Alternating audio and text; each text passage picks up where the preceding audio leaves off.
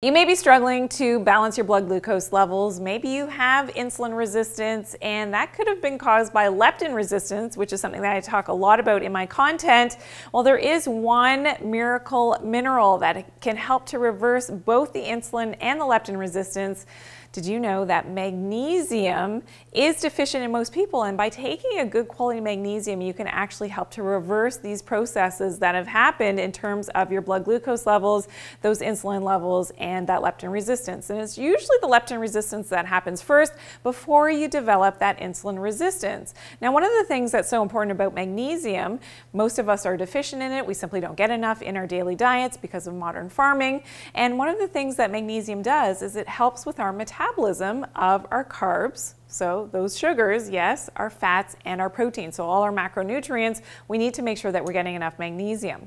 Now, another aspect of magnesium is that it's related to that leptin resistance. And leptin resistance is caused by electromagnetic pollution, electromagnetic fields, those EMFs.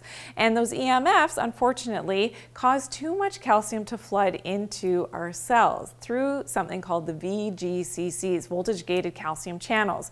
Now, that's not a good thing because too much calcium flooding in, that needs to be regulated. And magnesium happens to be the mineral that regulates from too much calcium flooding in. It's a natural calcium channel blocker, and that's why we need to ensure that we're getting enough magnesium, especially in our modern world where we're using a lot of technology, constantly having those EMFs in our environment.